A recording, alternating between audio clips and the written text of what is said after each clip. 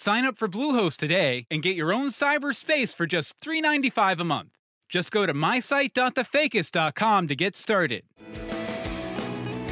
Welcome to the Fakecast, the official podcast for KCOM Studios' The Fakist, where we discuss the stories behind the fake news. My name is LeAnn, and I'm the executive producer in charge of production here at The Fakist. And for this first episode, I was able to get the face of The Fakist, Paul DaFoe, to sit down with me for a chat about his fake news experience. Breaking the fake news for real. From KCOM Studios in somewhere west of New York City, this is The Fakist, and it starts now. Thanks for taking the time to do this, Paul. I've been begging you to do it forever. It really just kind of worked out. We had a death in the Fakist family, and things have just been so crazy here around KCOM Studios that I was like, hey, what about that bullshit idea LeAnn had? Let's go ahead and do that. And, so here we are doing it, it's a lot of fun. I mean, I don't know. Do people actually listen to these things, or are they just sort of like archived to fill up, Amazon cloud storage? Well, it is a new format for people to consume news, so why not be part of the experience with fake news? I feel like fake news should have a part in the platform. That's fair. How new is it, though? I mean, when did podcasting start, LeAnn? Because I'm an old school broadcasting kind of guy. And, I really don't have time for sitting around and playing on Facebook and Insta on my phone and everything. So how long have podcasts been around? Well, I mean, it goes back to the days of radio and how people used to use audio for all of their news consumption. And so I can assume So like 1947?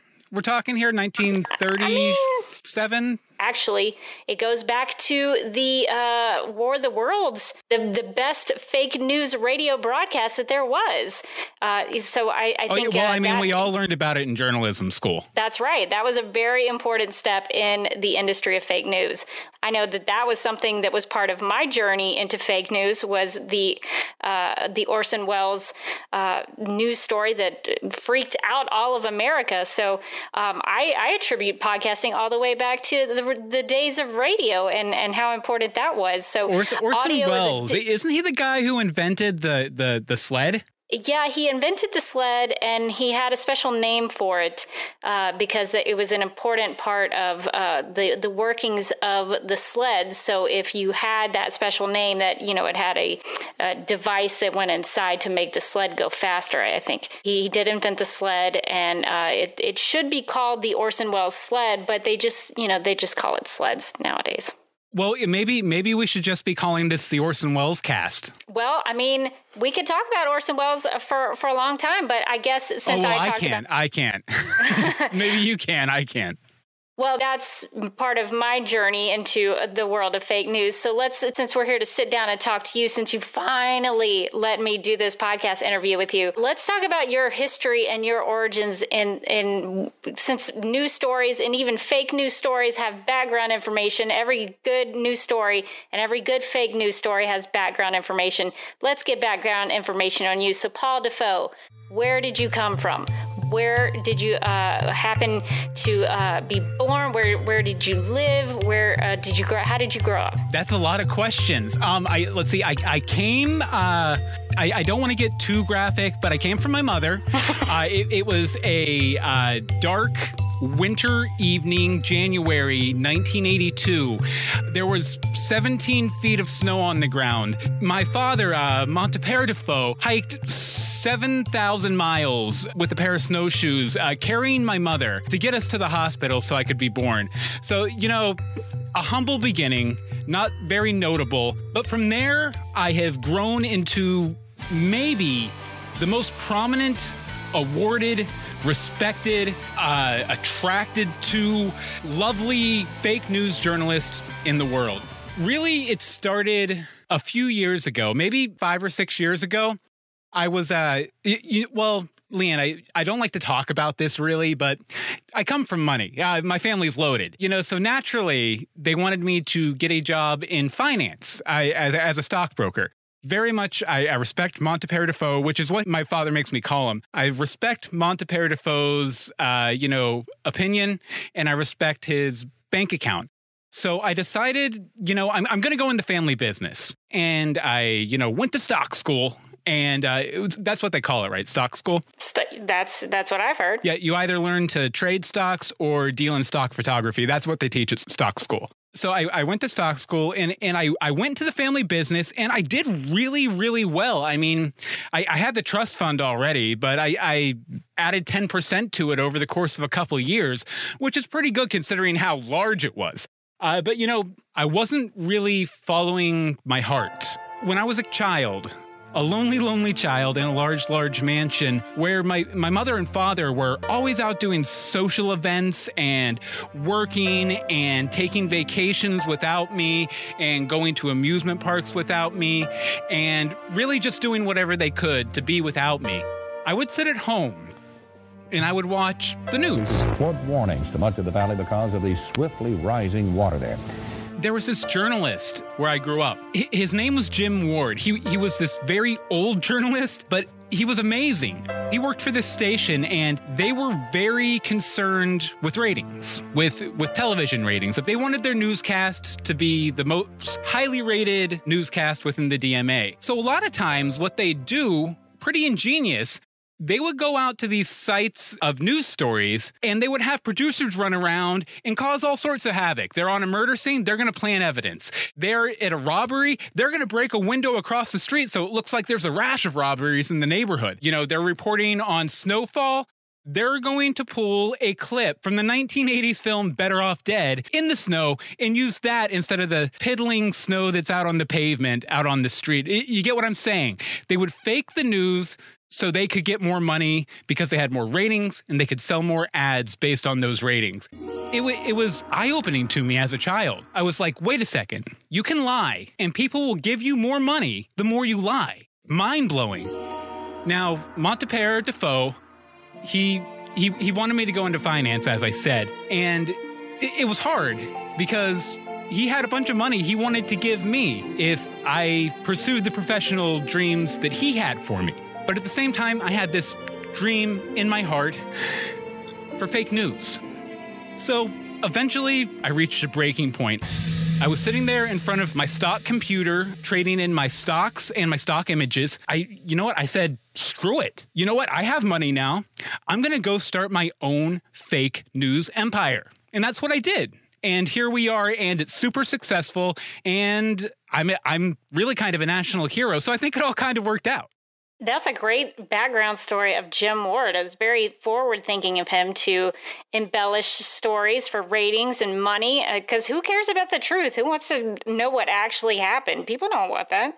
They want some fabricated stories to keep their day rolling. So he was a legend in the business and was way before his time. Definitely. I mean, he recently retired after 50 years behind the anchor desk. Now, I'm not sure what percentage of those years were used to make fake stories and which were used to report on real news, which why would you do that? But suffice it to say, I think that, Jim Ward, probably one of the best fake news broadcasters until I showed up on the scene. I mean, I put him to shame, but he was really, really good before I got there. The student has become the master. Definitely. The fake news for real, with more reporters covering more fake stories. Excuse me, Ella Fitzpatrick with the Fakist. For the Fakist, Martin Zendler. Catch Birdman Stan on the Fakist. He takes the lazy eye in the sky right into the heart of the action. Bernie McFerrin. Grace Huber Stafford. Byron Seals from the Mythical Weather Crisis Center. Grim Ace here. Grab my new album, The Choices by me, Jake Stein.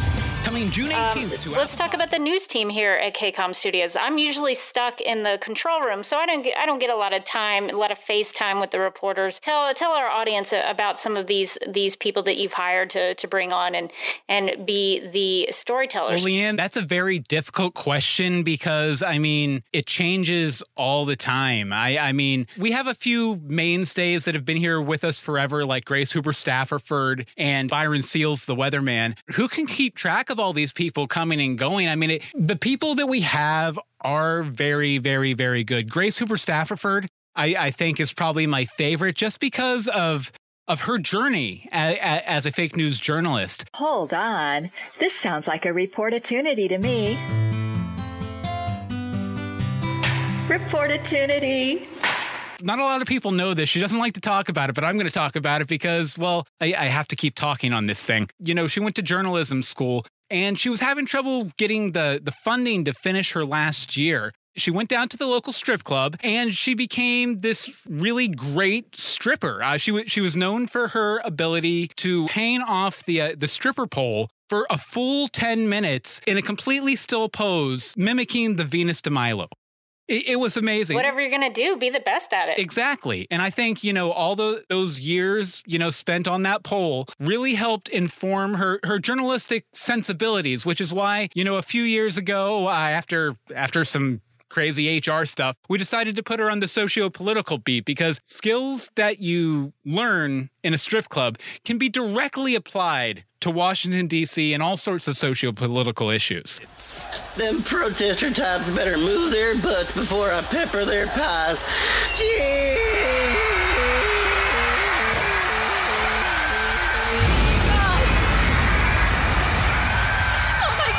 And speaking of the Fakist news team, we sadly recently lost someone very special to our news team. And I heard through the grapevine that you had a little bit of falling out with Birdman Stan. Who told you that? I'm not at liberty to say. This was a confidential source, and because we are fake news journalists. I mean, I'm your boss. If you don't tell me, you know, technically I could fire you. I'm not saying I'm going to, because that would be legally actionable. But even as fake news journalists, we have to have some kind of standards, Paul. Well, you know, I don't want to speak too much about the Birdman Stan situation just because, well, it makes me look bad.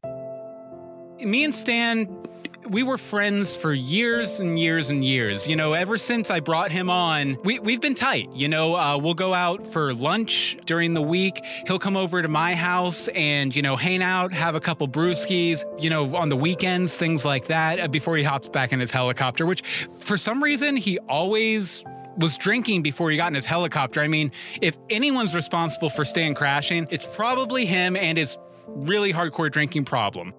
It's hard, though, because he was my only, well, my very, very good friend. Not my only friend, but one of my best friends. That might be up there with one of my greatest regrets this week.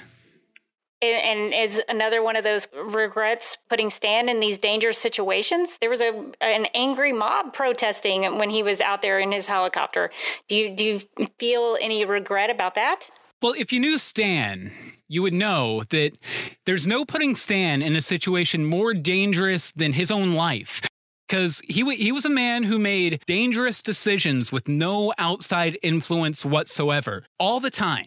Yes, I might have been a bit more adventurous with his assignments lately, but really at the end of the day, I mean, it's kind of all on him, right? I mean, you've seen it yourself since you've been here.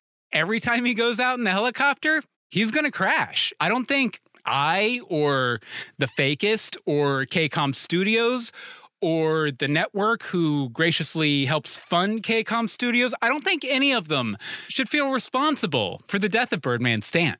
He was a really sweet guy, but maybe he wasn't the best helicopter pilot, I guess we could say. So he'll be missed quite a bit on the show. Not the best lover either, I've heard from several people within the office. So you also have your own confidential sources, I guess. Oh, it was Gray Super Stafford. I don't care about telling you. Okay, well, that makes a lot of sense given her background and where she comes from. Okay, I'm tying some things together, so that's good to know.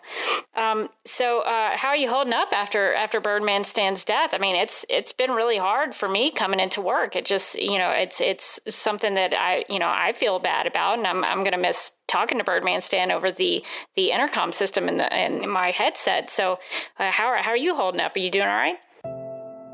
I'm doing okay. The hardest thing, I mean, the thing that's hard on me every day is sitting down and meeting with our KCOM Studios lawyers about this situation. I mean, it's taking me away from my lunch breaks. It's taking me away from personal phone calls. It's taking me away from, you know, the time I spend on Reddit in the morning to kind of get into the zone before we start working on the show. It's taking me away from the bar at night. And it's just really, really hard. I mean, I think if anything, Stan's death has impacted me more than anybody because all my free time's gone right now. I don't even have time to casually day drink. And it's rough. He was a good friend. Normally, he would be somebody I would commiserate about this with, that I would jump in and I'd give him a call and, just bitch and complain about everything going on. But I don't even have that. Yeah, Birdman Stan died, but the person who's really hurt in this whole situation is me. I don't even know what to say to that. I think that maybe you should think about Stan and his family and what they're going through and how much they're going to miss him. But I guess we'll have to do something to very publicly remember Stan and all of his contributions to our fake news here at KCOM Studios. And that's definitely going to be coming up. Our sales team isn't going to let us get out of this tragedy without selling a few ads. So. Catch Birdman Stan on the Fakist. He takes the lazy eye in the sky right into the heart of the action. Come pay tribute to fallen helicopter pilot Birdman Stan Buttram in a Fakist news special. Birdman Stan, Fly High, streaming live and recorded at thefakist.com.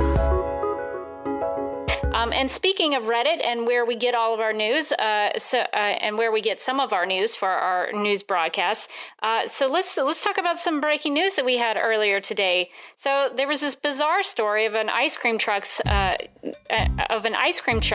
was using the Baha Men's smash hit song "Who Let the Dogs Out," and it's been getting dogs to come out of their homes and follow the truck. Do you know anything about that? Do we have any more information about this weird story that's been going on?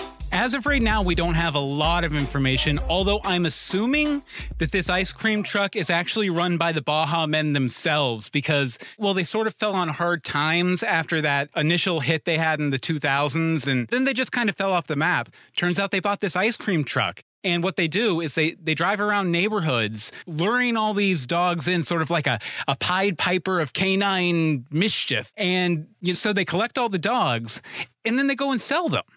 Anytime you walk into a grocery store and you see someone standing there with a box of puppies for $5 a piece, that's one of the Baha Men.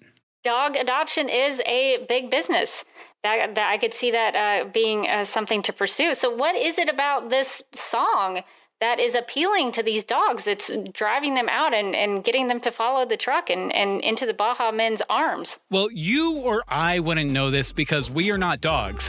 But there's a specially encoded hypnotic sequence within the song that only dogs can hear. It's the equivalent of saying, hey, free bones and kibble for anybody who follows me, over and over and over again. And even the most resilient dog will eventually end up following the truck and dancing along to the music a little bit because it's really peppy and poppy and fun. That's very technologically advanced. I'm really impressed. I mean, give it up to the Baha Men for figuring this out. They are known for their technical aptitude. That's what people tell me. So the reaction of the people in the neighborhoods where these children are missing their pet dogs, families are missing their canine best friends. What is the reaction of the people on the street? What are the kids doing to combat this? Well, luckily, from what I've heard, we've only had 3 confirmed child suicides, which is good. I know there's a lot of concern in the neighborhood about the dogs, but really, at the end of the day, one dog is just like another dog. It's not like they can talk. It's not like they look very different from one another, species notwithstanding. So, I think these people are really just kind of bitching, and the sooner they can go and just pick up a replacement dog, the sooner the Baha Men can come back and take that dog too. Well, we had some reports that came in a little bit earlier that there were some kids who were very upset about this situation, and they had gotten on their scooters and they were chasing after the Baha Men's ice cream truck. So I don't know what's going to happen with that, but there is an ongoing chase on the interstate between the scooters. The scooters are moving very fast to keep up with this ice cream truck. So we'll have to wait and see what's going to come of this because it's still an ongoing story at this time. There actually have been some rumors that that's a secondary business that the Baha Men have. They take the dogs, then the children chase the truck with the dogs, and then they sell the children too. You know, one side business leads into another side business, leads into another side business. They've really gone into the big business of selling children and animals. It's a dangerous, bizarre business, but I guess they're making it work for them since they seem to be out of the music business. I guess this is what they've been pursuing since they've left the music industry. The B in MBA stands for Baha Men. So that's starting to make a lot of sense to me now. Before we wrap up, Paul, what is when we talk about fake news and the fake news industry? And you know, I'm new to this industry. I've only been doing this for a little bit of time, but you've been doing this as a career for a while, and you've been loving the fake news industry and the concept of fake news for a long time. You've grown up with idols and mentors. So where do you see fake news and the industry going in say 5 years from now? Well, the official answer that I'm supposed to give is kind of modeled on Bertram Kcom's vision. You know, we want fake news to be everywhere, all around you, surrounding you, sort of suffocating you with its wonderful, wonderful information. So I hope, you know, within the next 5 years, we can get fake news apps installed on your phone, on your watch, in your earbuds, in your smart pillow, in your smart refrigerator, in your smart mouse traps. What else do they make that's smart? Whatever they make that's smart, that's where we want to be. We want to be in your face at all times, so you can't help but consume everything the fake news has to offer. Now, conversely, we also want to be the only fake news source in town. Now, a lot of people over the past 2 years or so have been really embracing our fake news aesthetic that we came up with, you know, minus, you know, a little bit of influence from Jim Ward. And it really upsets me, especially when, you know, we have people like the president talking about fake news, and he doesn't even mention the Fakist. I mean, we are the originators of fake news. The Onion, forget about it. Clickhole, whatever. Fox News, maybe they were there first. But the most important thing is we were here first, and we want to be the only ones left standing once this whole fad passes over. So to answer your question shortly and succinctly, 1, we want to be everywhere and inescapable. 2, we want to destroy everybody who stands in our way. And this podcast, the Fakecast, is part of that plan, I think. And I'm glad that you agreed to do this with me, because I think that helps push forward KCOM Studios and our plan for the future. Well, really, LeAnn, I'm sorry, but I don't know if we're going to do another one of these. I mean, who even listens to podcasts? You know, I mean, how do you get them? Do you just you text a number and they send you the podcast? So I don't know if the Fakecast is going to be part of our ongoing plan to take over the world. But I do appreciate you filling the time for us, so we have time to put together the memorial special, which will, again, sell a bunch of ads for our company. Well, I hope you'll let me keep this going. If I can figure out how to make it work, we can maybe do something with this if you want to in the future. But LeAnn, I'm more than happy to let you continue doing the podcast as long as it's on your own time, using your own equipment, and I don't have to do it again. So, you know, as long as you can fulfill those 3 criteria, have at it. We also won't host the episodes or build a website for them or anything, but if you can do all that too, more than happy to have you keep doing the Fakecast. This gives me a lot of practice as a broadcaster in fake news. I've been looking up to you for a long time since I've been, I came out of Alabama and I found out about the Fakist and Paul DaFoe, and you're my mentor. Wow, LeAnn. I mean, that really is exactly what I expected, because I knew you liked me already, because, we talked about all this in your job interview. Feel free to kiss the boss's ass, but I mean, maybe don't do it, on a recording that's going to be released to maybe dozens of people, Okay, well, I guess that maybe is the best way to close out this first and maybe last episode of the Fakecast. I don't know, but thank you, Paul DaFoe, the head of the Fakist, the face of the Fakist, all of the body parts of the Fakist. Except one. Well, we won't go into that. But thank you for joining me this week. And don't forget, to all of the 12 listeners to this podcast episode, don't forget to catch Fly High, the Birdman Stand Memorial Special. And we sold the fuck out of it. So if you want really awesome stuff from the Fakist in 2019, you need to check out this episode, because our advertisers are waiting for you. But until then, I'm producer LeAnn, and you've been listening to the Fakecast.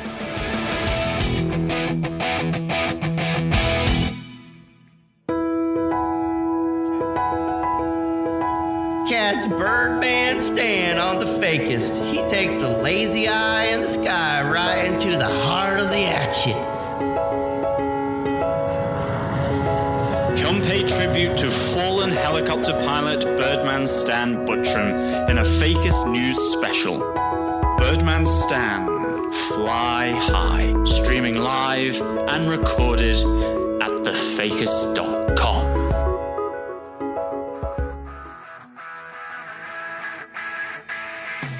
Subscribe to The Fakist on Apple Podcasts, Stitcher, Google Play, or your favorite podcast app by going to thefakist.com. You'll get every episode when we release it. Follow us on Twitter, Facebook, or Instagram by following The Fakist News. That's Fakist with an I. See you next time.